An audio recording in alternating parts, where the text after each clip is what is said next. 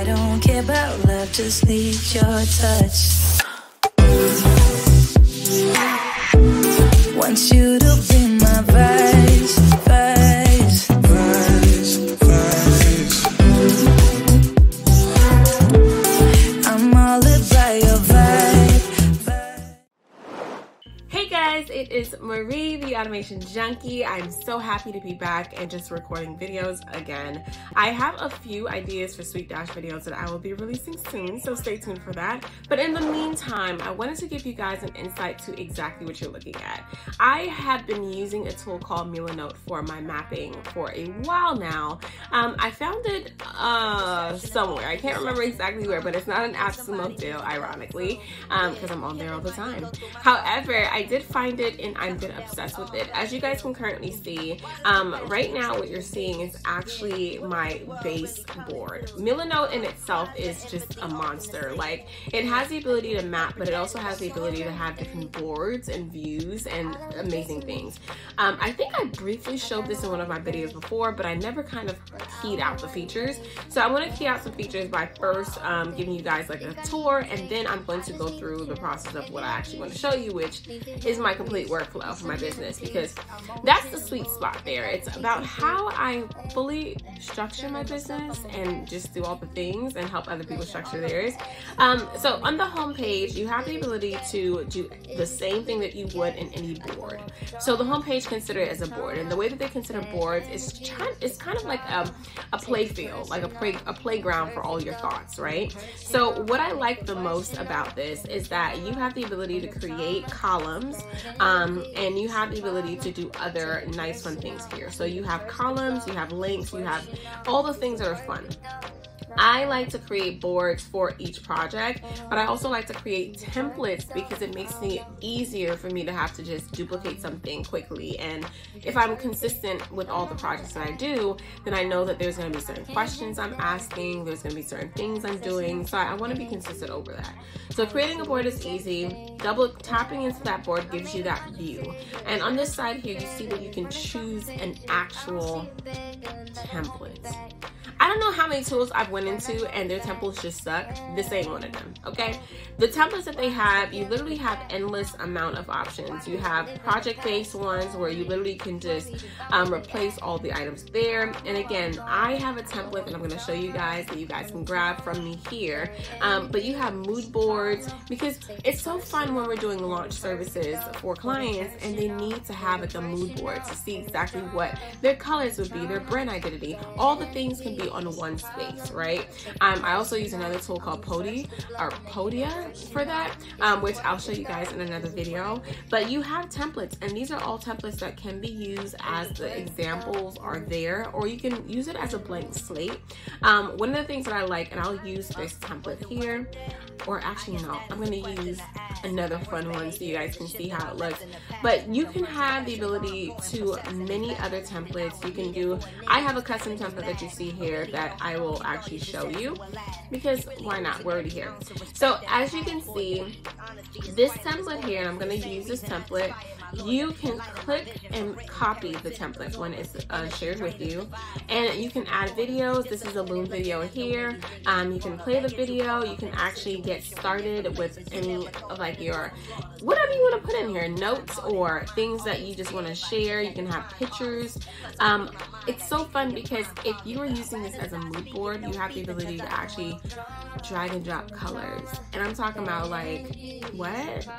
And it's amazing. What's just so great about this tool is that you can type in the hex color if you wanted to. Of course, I am typing random stuff in, but you can type in the hex color. You can display it in any other color, like the different conversions of the color itself. You can change the color by clicking on this, but you can also, because sometimes I need to actually pick the color because I forget what the color actually is, or whatever, and it does that. But as you can see here, the description shows that exact name. I didn't know that some of these colors had crazy names. What? Sunflower? It's just beyond me. Anyway, there's like things that you can do here with that. But then the other thing that I love the most is that you can add photos. It recommends photos for you, but there's a feature that's called Web Clipper. And the Web Clipper, basically when you're on any website, if you see a photo, it has a hover, kind of like when you see Pinterest little pins, right, on photos. You have the same thing on this. You can save it on a board. And that's if you're doing like a mind map, or if you're doing any kind of different mood boards or thought processes or build outs. You can just literally put it on your board from any website. I think that's dope. You can also upload any of those as well, which I think is so crazy.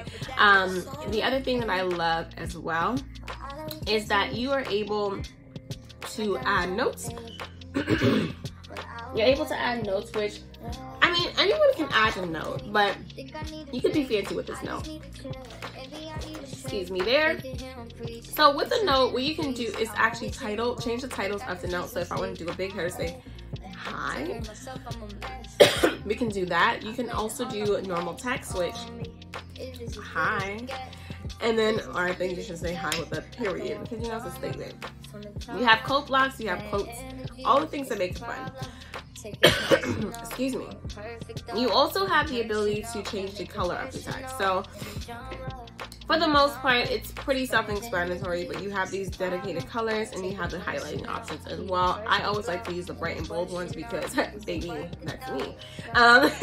You have the ability to do pretty much a lot of basic things, but you can also connect tools as well. So I have this little arrow thingy-majig.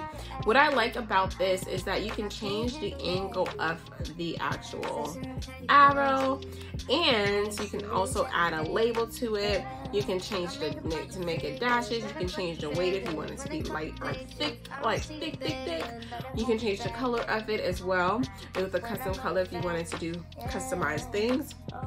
You can upload documents, and when I say upload documents, I literally mean upload documents. So I don't know if I have any documents that you can see on here, but let's say that I uploaded a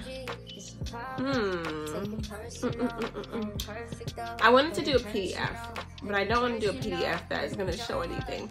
But uploading a document, when you save it, the great thing I like about this is that it actually expands it.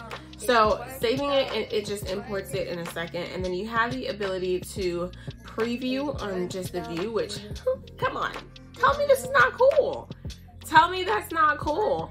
And then of course you have the ability, like I said, to create some boards with like customization. So this board particularly is for my people who just want to learn how to map out their thoughts. I'm going to show you my map out and how I did mine.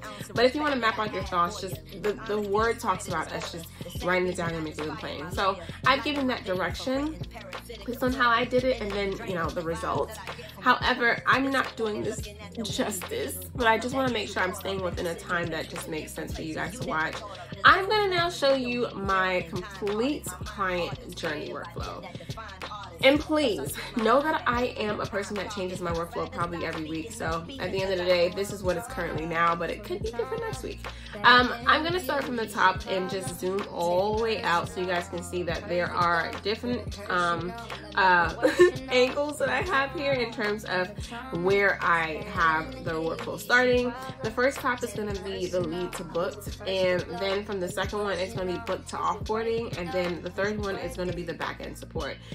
I tend to look at it from different angles because it does tell an overall story, but at the same time the story can change over the aspects of what is happening or if it's automated or manual. So I am the automation junkie. So what I like to do is automate all the things I can, but I do like to be very like personal with people. So there are some things that are actually manual. The workflow always going to start with a kickoff form because I use SweetDash, and if you don't know what SweetDash is, there's videos on that I made. Go check them out. And then you have the ability to set that clarity call, which is redirected from that kickoff form. And then you see that Traf is a tool that I use, and I want to tell you about Traf later. But Traf is a tool that I use to actually have all of my calls scheduled. I don't use SweetDash because I purchased a whole lot of AppSumo deals, and yeah, baby, I'm just there. I have mobile text alert, which is another actionable deal that I purchased that sends all my text messages out, and ClickUp, because I do all things through ClickUp. You saw videos, come on, you know this. Then you have my proposal, which is done through Sweet Dash, and Sweet Dash proposal is selected by me because I want to make sure it's personalized in a sense of I know what you need and how to get that to you. Airtable is where I store all of my data. I love Airtable, and I'm going to talk about Airtable a bit later in another video and how I store my data. I have the invoicing portion in Sweet Dash as well, and then it sends over the invoice through Sweet Dash, but then I manually go ahead and update that in ClickUp because there are triggers that does things that I like, because once I actually click a button, what happens is that it sends notifications to my Slack channel. I didn't add Slack in here actually. But once the Airtable is updated as well, then it goes over now to Sweet Dash again, where they get the onboarding form. They schedule another call for their pivoting session. ClickUp is the place that they're marked book, and then Airtable gets updated. Now, when they're actually getting booked and onboarded, what I normally do is I send them a care package. However, I've paused that because of the fact that I wanted to do more care packaging through different aspects, and well, I'm doing that now. So if you're not knowing because you're not currently on the path of being my client yet, I like giving gifts.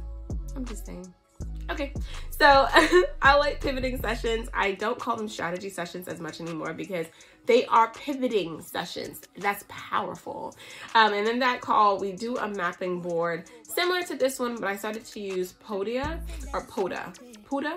whatever it's called. I love that tool. And I'll show you that in another video. ClickUp is where you see that I do some manual updates, and then there's optional collab connect. So because I choose to consult with people, I tend to recommend the best that I know of. And if you guys have noticed, you have the automation in green and the red is manual, because there are things, like I said, that I do manually, and that's only because I choose to. I can automate it, but no, some things you have to leave personally. For the one-time projects, there are one-time things that we do. And then for the ongoing projects, we kind of don't offboard because we love to support you guys. So we continuously do that as well. And then we have the back-end support. So for the leads, things like the Google Calendar scheduling, that was changed because I no longer use Google Calendar settings. But again, this is just, again, not all updated yet. Proposal is through Sweet Dash. The onboarding and offboarding is through Sweet Dash, and a member of my team does the onboarding portion of it. Strategy session is done through them scheduling the call. And as you can see, the duration of the project is completed through both ClickUp, Slack, and then Milanote/Craft, which is another tool that I use. And you guys may be wondering, well, Marie, you have a lot of tools listed here. Why do you use all of them? Because they all do different things. And even though I can use one tool to do all those things, I like the flexibility that I have when knowing that this is specifically for this. This is housed in this. And I don't know, it just makes me feel really good to know that I can do that and that I can also streamline other businesses. What I can say is that it's been very fun to know that each client that has joined on my onboarding process has really loved it enough to actually get it themselves. So I don't want to say persuaded, but I've gotten people to actually have Sweet Dash, ClickUp, and also utilize Milanote for their mapping. But for the most part, I call it the Royal Experience. So I'm thinking that's going to be a service that I provide in the future. And if you guys are possibly open or interested in that, please let me know. What that experience is basically giving you guys the exact experience that you have experienced with me. So that's the onboarding process, the gifts, the things that really, you know, portray the excellence of client service, because I think it's all about client success. And if you're in the business right now looking for a new onboarding process and just kind of curious about what could possibly work for your company or just for you, then I'll be happy to talk through that. So you can schedule a strategy session or even just a let's chat call. I think information is always free, and I really enjoyed this. I hope that you guys enjoyed it. Again, this board is really just for me to map all the things out. I have a default board that I use for my clients when they get onboarded, but I tend to change this as well a lot, because what tends to happen is that I forget that not every client does the same things, and sometimes you need to customize it. So I've customized this pretty often, and I also had a few templates that I archived, but I basically create a whole client profile for them, including their colors and all the things. For example, I'll show you one. Well, I can't show you any because I have private stuff in here. But I hope that you guys did like this and enjoy it. If you did, I hope to see you in another video. Bye! I'm all about